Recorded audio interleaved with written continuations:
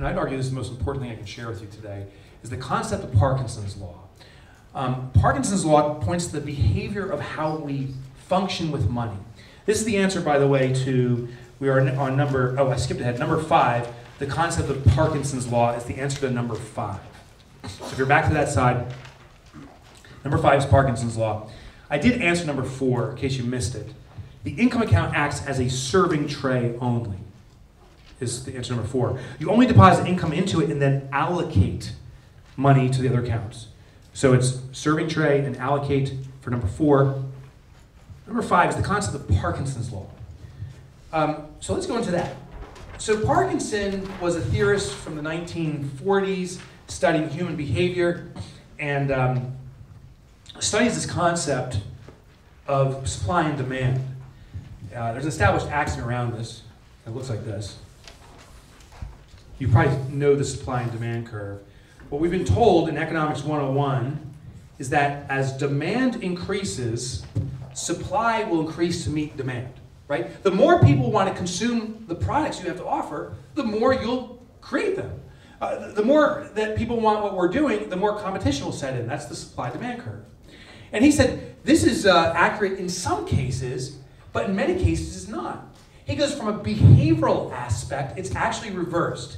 He said it's actually as supply increases that demand will increase in many cases. And we already talked about this. The plate of food. As the supply of food has gotten bigger over time, bigger supply, our demand has increased for it. My addiction, my food addiction is chocolate chip cookies. I mean, I love chocolate chip cookies. And if you put one chocolate chip cookie in front of me, inevitably I will eat it. I'll play a stupid game like, oh, I really shouldn't. And, right? If you put 15 chocolate chip cookies in front of me, I'll eat more than one. I'll still play a stupid game. I shouldn't. Okay. I'll be sitting in the corner loathing myself. What am I doing? He pointed out as supply increases, demand will increase to meet that supply. He then pointed out in his study, Parkinson did, that as we constrict supply, this is now the new supply curve here, as we reduce supply, that demand is automatically reduced. It's called forced frugality, right? If you only put one cookie in front of me, I can't eat 2. Forced frugality. He said there's something else fascinating that happens. As we restrict supply, our behavior around that item changes. If you put one cookie in front of me, that's when I start savoring. You know, I'll lick the plate to get the extra crumbs. 15, it's like, whatever, just cram in my mouth. So I become much more frugal and innovative in its use. This is true for cookies. It's true for money. It's true for toothpaste. And I just want to share this because tonight, you're going to experience this. Every one person in this room will experience this. And I want to share this because I want to prove that Parkinson's law, this behavior of supply controlling our demand, is wired into every one of us. Tonight, who's staying at a hotel, by the way? Oh, a lot of people. Okay. So me too. Tonight, when you brush your teeth, I want to watch what happens. You know, you take out your toothbrush, and you grab your tube of toothpaste and put it on there. With that long beat.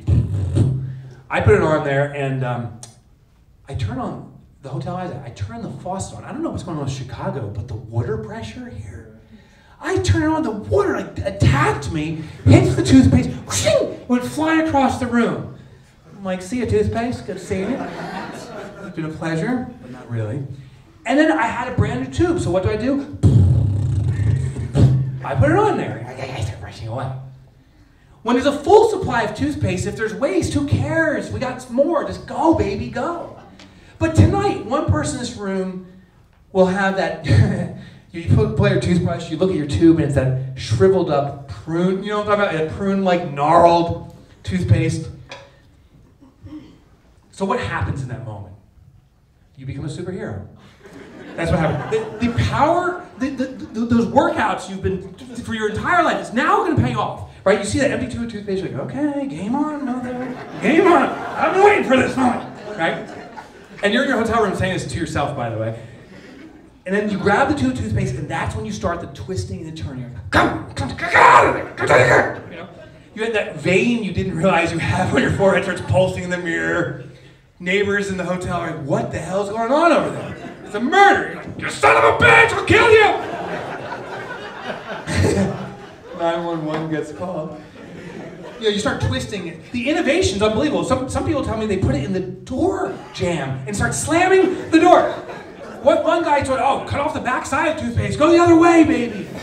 In through the outdoor. Which when he said in through the outdoor, I'm like, that's just... You're screaming in a hotel room by yourself saying in through the outdoor. Then, What? Have you ever had the turtle-headed toothpaste? You know what I'm talking about? you know, the double thumb grip. You put both thumbs behind the toothpaste tube and you're, come on. You start pushing, and all of a sudden, with enough garnished strength, the little turtle head starts poking out. It's like, hey, what's going on? You need to brush your teeth today? Right?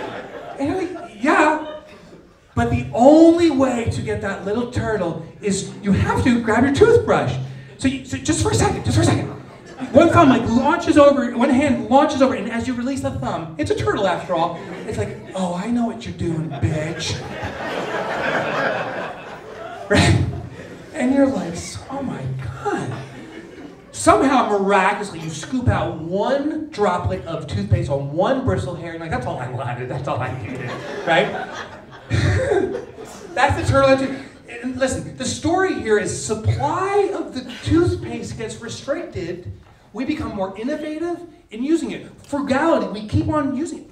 I bet you a new tube of toothpaste lasts you, I don't know, 4 weeks. Well, how about an empty one? I bet you can stretch that one for 3, sometimes 4 weeks, right? Parkinson's law. Now here's the beauty. You are living it, because you laughed at it, it means you're doing it.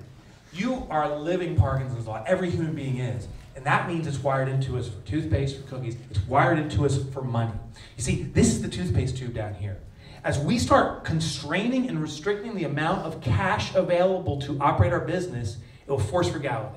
It will force you to find ways to make the business operate.